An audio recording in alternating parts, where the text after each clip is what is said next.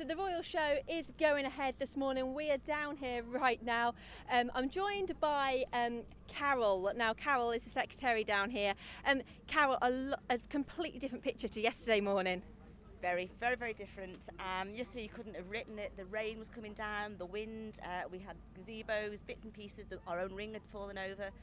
A tremendous band of helpers, and no, we decided that was it. We were going for today. Whatever happened, the show was going on, and we're made of strong stuff, and that's what we wanted to do. And certainly is, and I do think today is a day where we have to wear wellies. I can't actually see anybody at the moment on the show field that is not wearing wellies or walking boots, but we're going to crack on and we're going to make sure the show goes ahead. Definitely, it's the full programme is planned. There may be some changes to class times, but as far as we're concerned, the show goes on as normal.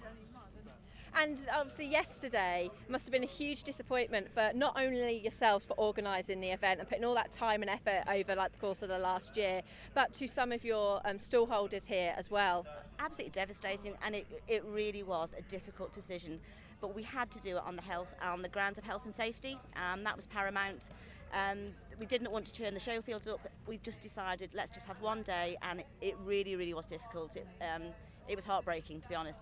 Everybody's put so much time, effort into this, but here we are today. Yeah, I mean, I was here yesterday morning at 7:45, sitting in the traffic when you made the announcement, and when I was told no, you can't go on the field. But I did come down later on yesterday afternoon, and it was amazing actually to what difference it was from the morning to even the afternoon yesterday. Yeah.